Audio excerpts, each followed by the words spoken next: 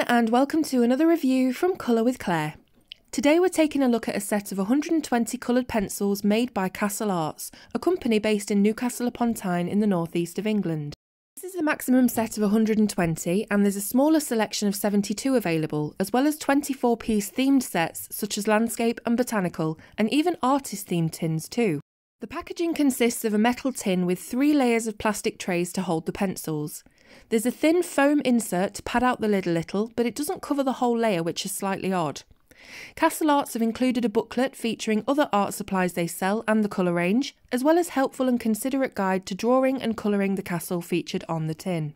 The pencils are very lightweight and have a round barrel with a matte black finish. Their ends are dipped in the colour of the core, but I'd recommend swatching them as it doesn't always match the pigment colour that well.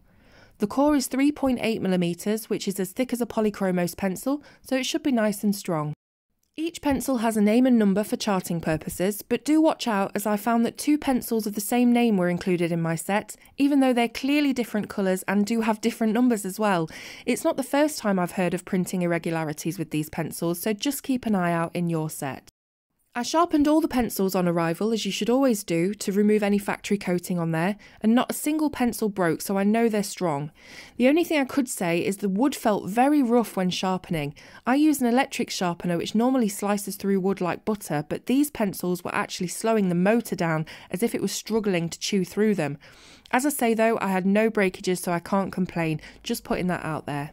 The colours are great. I would say though that a few of the colours in the yellow, orange, pink and blue ranges are quite similar to each other and probably could be switched out for more browns and greys, which I feel this set is lacking. The colours are all really vibrant, perfect for colouring florals and botanics, and there's plenty of skin tones here too, leaning more on the warm side of the palette with the ochres and corals. As for the most important thing, the application, they're lovely pencils to use. The core is mainly wax-based, so they have a softness akin to Derwent Coloursoft pencils, in my opinion, if you're looking for a comparison. They lay down pigment smoothly without the need for huge amounts of pressure, and they blend beautifully together without the need for extra blending tools. In terms of softness, I'd put them between a Prismacolor and a Polychromos, leaning more toward the poly as the core has a firmness to it that's the opposite of the crumbling Prismacolor. However, they don't require layering like polychromos, so you can use firm pressure straight off the bat and they're strong enough to stand up to it. They layer well too. I managed to get 6 layers out of them without experiencing any wax build-up, but I'd say that is the maximum you could probably go. The binder breaks down well using mineral spirits, and the pencils also play well with blender pencils and burnishing with white.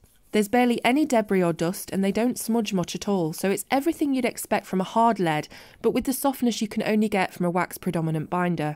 The white isn't as soft as I'd like. As you can see on black, it doesn't compete with Prisma, Polychromos or Luminance in the opacity test, but then it is wrong to compare them to high-end artist pencils because they're not in the same category.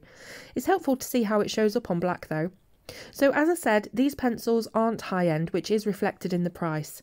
This set is currently selling at £48, which is about $60 US. That makes each pencil around 40p or 50 cents. Unfortunately, they're not available open stock. All the links to buy these pencils will be in the description box below. I hope I've answered all your questions, but if not, please leave me a comment and I'll get back to you. Thanks so much for watching, and I'll see you soon on Colour with Claire.